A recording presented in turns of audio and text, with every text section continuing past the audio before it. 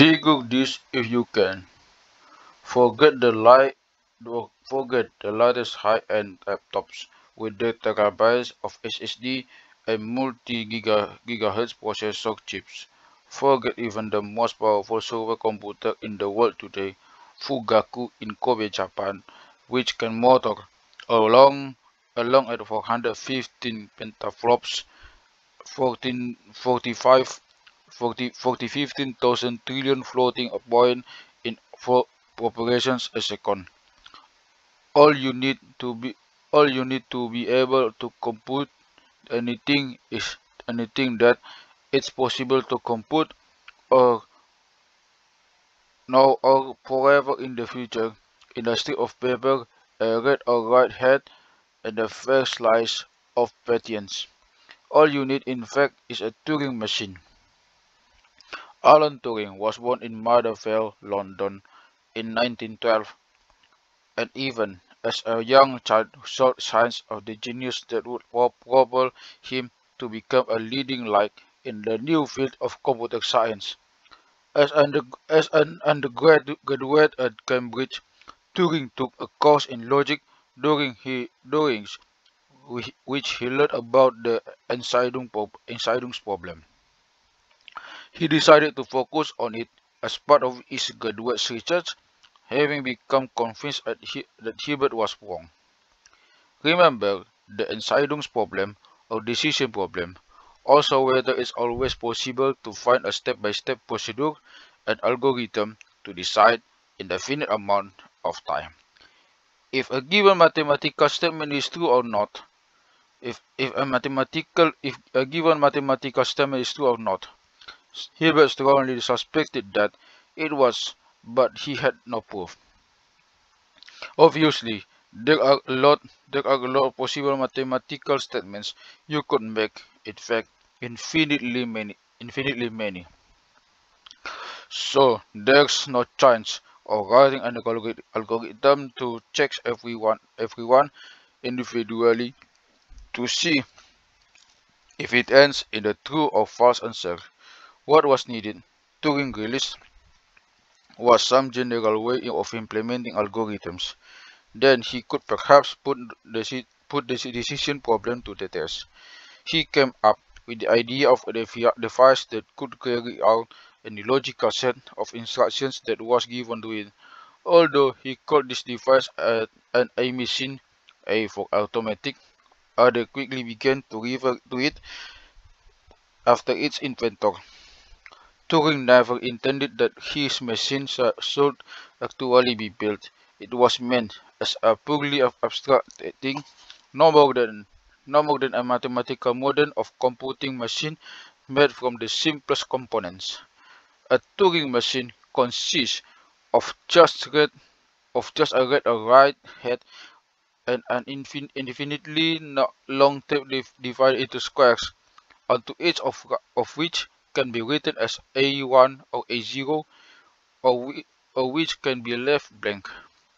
The head scans one square at a time and carries out an action based on the head's internal state, the context of the square, and the current instruction in its logbook and program. The current instruction might be, for instance, if you are in state 12 and the square you're looking at contains a 1, and then change it to a 0 and move the tab 1 square to the left and switch into the state 23. On the machine tab at the first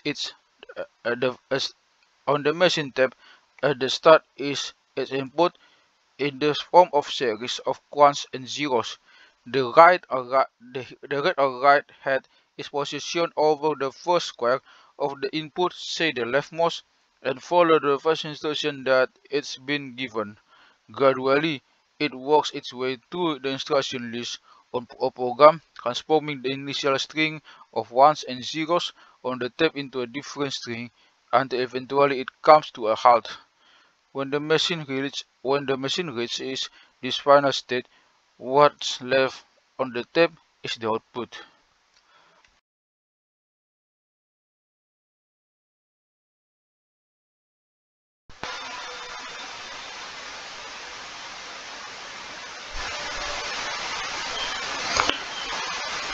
One of the simplest and most useless tasks you could give a Turing machine will be to add one more to a row of ones. The input will be the existing string of ones followed by blank square. The first instruction will tell the read or write head to start at the first non-blank square and read what was on the square there. If it were a 1, the instruction would be to leave it unchanged and move one square to the right while remaining in the same read. If it were a blank, the instruction would be to write a 1 in that square and stop. If the head had advanced to the next square, the instruction would be repeated and then again and again until the head finally reached a blank and replace it by a 1.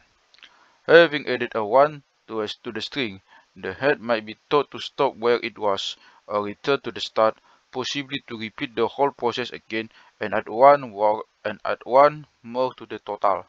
Alternatively, a different state could be introduced when the read or write head is positioned at the final one and a new program of actions continued from there.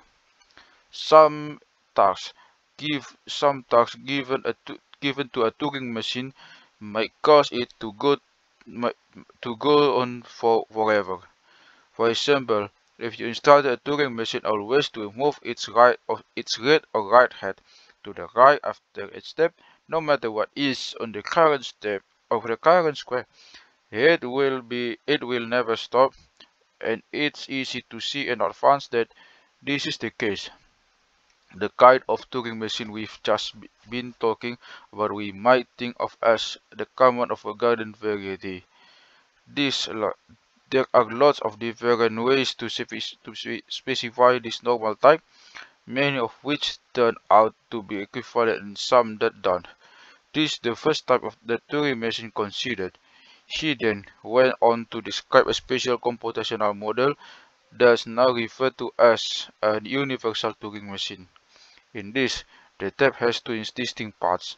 One part encodes the program as a string of ones and zeros, while the other hosts the input data. The read or write head of a universal Turing machine moves between these parts, carries out the program's instructions on the input, and writes down the output. That's all there is to it. An infinitely long tape that holds both the program to be run at the input-output and a read or write head. A universal Turing machine can perform just 6 basic operations: read, write, move left, move right, change state, and stop. Yet, despite this simplicity, it's astonishingly capable. By capable, we mean its potential to compute, not superficial qualities such as speed or ease of use. The fact is, a universal Turing machine, primitive though it may appear, can do everything that any real computer in existence, including any laptop, desktop, mobile device, or large-scale computer can do. With its simple, though in theory infinite long, tap and read write head, it can replicate every computation composable on the world's more powerful supercomputer.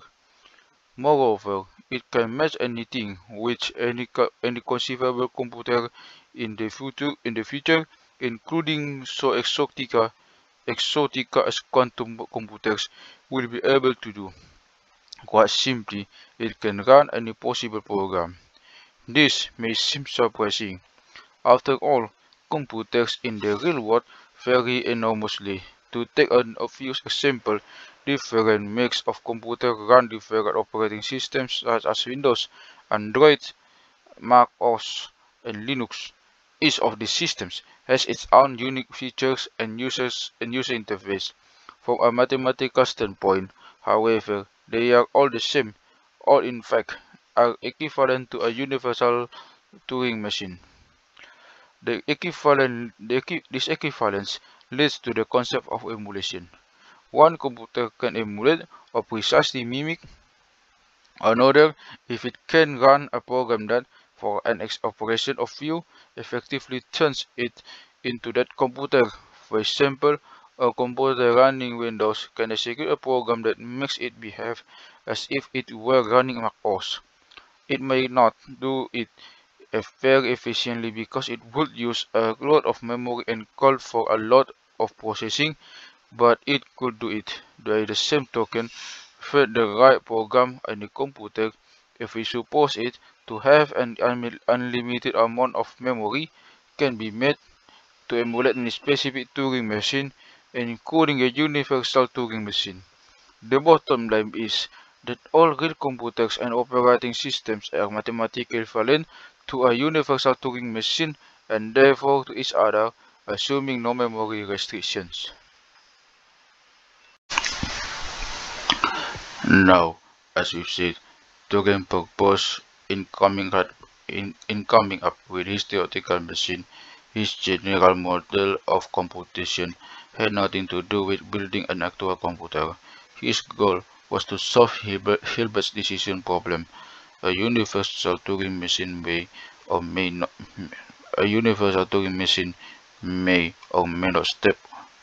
not stop given a specific input. We've already looked at an example of each possibility when a Turing machine adds a 1 to an existing finite string of ones and then stops, and where it writes ones forever. In these cases, it's obvious ahead of time what will happen. But Turing's question was this: is it always possible in the case of any mathematical problem to determine in advance whether the computation will ever come to an end? For obvious reasons, this became known as the halting problem. Of course, if you weren't sure if a certain program would ever terminate, you would just let it run and see what happened. But if it went on for a long time and you chose to give up at a certain point, you'd never know whether the Turing machine was going to stop right after that point or later on, or whether it would carry on forever. Doing case-by-case evaluations like this would prove nothing.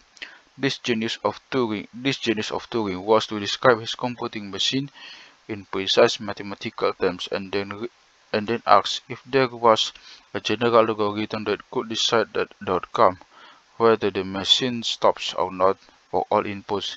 In 1936, in a paper titled Uncomputable Numbers with an Application to the Incident Problem, he proved that no such algorithm exists. He then went on to show in the final part of his paper that this implies that the incident problems can't be solved.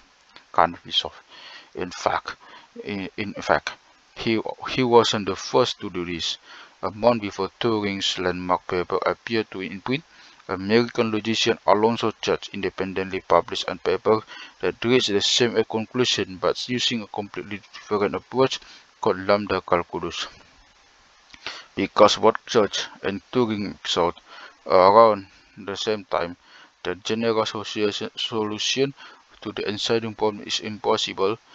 The result is often referred to as the Church-Turing thesis. There are various ways of expressing this. The gist of it, however, is that it's possible to calculate or evaluate something only if it's computable by a Turing machine or device that's equivalent to a Turing machine. This is an important conclusion when it comes to our particular quest for bigger and bigger numbers. It means that although there may be many enormous numbers that are computable by ultimate means of computation, a Turing machine, there are also numbers that are non-computable. How can there be numbers which we can define and know the thesis, but that are unreachable by any method of counting or computation now or in the future. Before we can answer that, we need to finish exploring what's computable, which means staying a while longer within the realm of the Turing machine. We've said that ordinary computers, such as the laptops on which this book is being written, as Turing machines in every way that matters mathematically. But there are also other things that are equivalent to Turing machines, but that bear no superficial resemblance to them because they do not seem to be doing any computations at all. One of these Turing machines in this case is the game of life, devised by John Conway, whom we've already encountered in connection with chain arrow notation.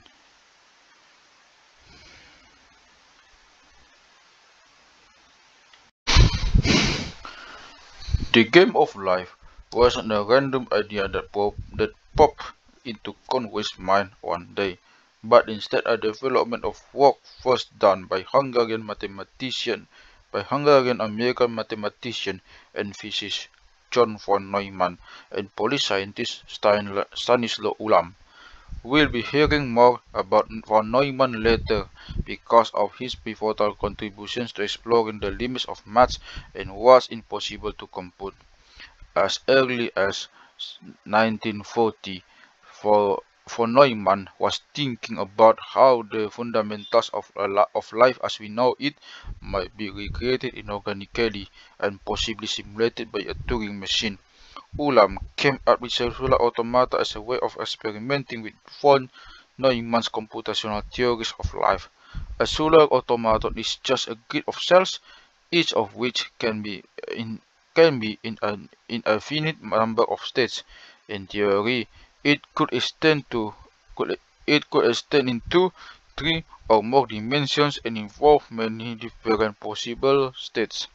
But this used cellular automata to deal with concept of just 2D array of squares and two possible states per square on or off. The starting pattern is then allowed to evolve according to a set of rules that's decided in advance. Von Neumann himself got involved in designing cellular automata that might one day serve as the base of our artificial forms of life built from the electromagnetic components. He was particularly interested in whether a hypothetical machine could be contrived that could make exact copies of itself.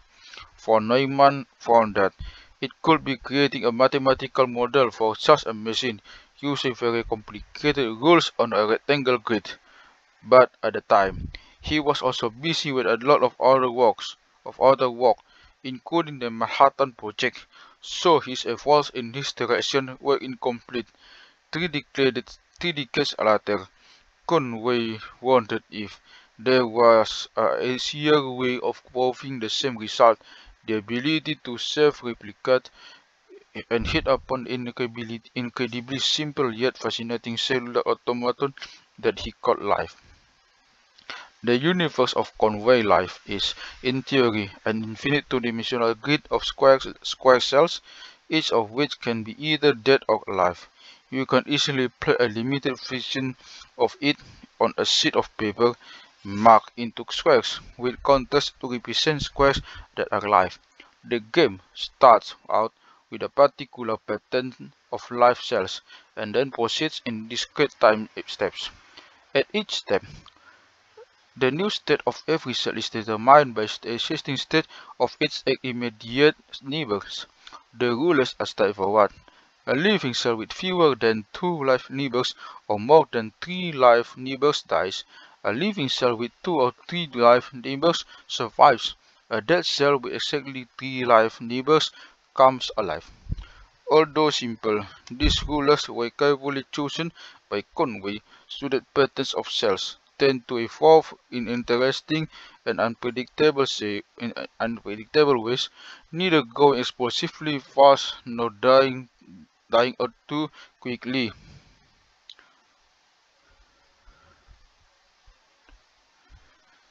Conway's remarkable game was first brought to the attention of the wider world to Martin Gardner's Mathematical Games column in the October 1970 edition of Scientific American. Gardner introduced his reader to some of the basic patterns of life, such as the block, a single 2x2 black rectangle, which under the rules of the game never changes, and the blinker, a 1x3 black rectangle, which alternates between two states, one horizontal and the other vertical, keeping a fixed center. The glider in a 5-unit shape that moves diagonally by a distance of 1 square every 4 turns. Conway originally thought that no starting pattern would grow indefinitely, that all patterns would eventually reach some stable or oscillating state or die out altogether. In Gardner's 1970 article on the game, Conway issued a challenge with a 50-cent reward for the first person, with a $50 reward for the first person who could either prove or disprove this conjecture. Within weeks, the prize had been claimed by a team from Massachusetts Institute of Technology led by mathematician and programmer Bill Gosberg, one of the founders of the hacker community. The so-called Gosberg glider gun, as part of its endless, repetitive activity, spits out a steady stream of gliders at a rate of 1 per 30 time steps of generations.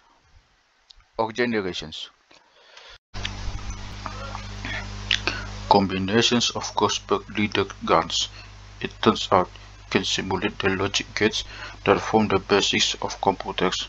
A stream of gliders issuing from one of these guns can represent a high signal of a 1 in binary arithmetic, and an absence of glider a low signal or a 0. Other glider can block another because if two gliders meet in the right way, they annihilate each other. There's also something called an ether, which is a simple configuration of 7 life-size cells. An ether can absorb excess gliders, thereby preventing them from disrupting other parts of the pattern, which while itself remains unchanged. Certain configurations of Gosberg glider guns and ether are all it takes to simulate the basic logic gets at the heart of a general-purpose computer, or more to the point, the computational ability of a universal Turing machine. There is nothing that even the world's more powerful, multi-million-pound supercomputer can do that, given enough time and ingenuity, can't be computer using the game of life. Furthermore, because life can be set up to perform a universal Turing machine, it's also impossible to write a program that can predict the ultimate fate of any arbitrary life pattern. Such a program will then be able to solve the halting problem. As Turing and Church proved, there is no way of determining in advance, in every circumstance, whether a given program will halt or not. However, this raises another question. Can we limit what the program is capable of in order to guarantee that it terminates? In most programming languages, there's one way to do this easily, by ensuring the program has no loops. Then, the program runs from start to finish, it's guaranteed to stop at the end. However, in our particular case, for larger and larger numbers, this restriction is extremely limiting. Even basic tasks, such as raising a number to the power, generally requires some sort of loop to perform a repeated fraction, like multiplication efficiently. You could try copying the same line of code over and over again to multiply repeatedly, and doing so may allow you to reach the goal. But it becomes a hopeless mission, certainly in practical terms, to get to googolplex this way, not to mention all the numbers that are far greater still. Is Is there then a better way which will let us surpass the googolplex without allowing programs that may never end? As we saw in the last chapter, one option is to allow only for loops. This may take the form, for instance, carry out a series of instructions for n from 1 to 100. Such a loop will repeat exactly 100 times, and even time the value of n will increment by 1, starting at 1 and ending at 100. If we only use these for loops in any program involving any other type of recursion, it's possible to prove that every such program terminates. The reason for this is that an individual loop can repeat only a finite amount of times. So in the case above, you could replace for the loop with 100 copies of its code, with n replaced by the appropriate number in each one. Sometimes a full loop might say from 1 to m, while m is some other number that program has previously calculated. In this case, the problem would run up to that point in order to figure out exactly how many copies are needed. If only for loops are permitted, then as saw earlier, the functions we can compute are known as primitive recursive functions are a lot more powerful than non-recursive functions. For instance, it's easy to compute the googolplex in this way.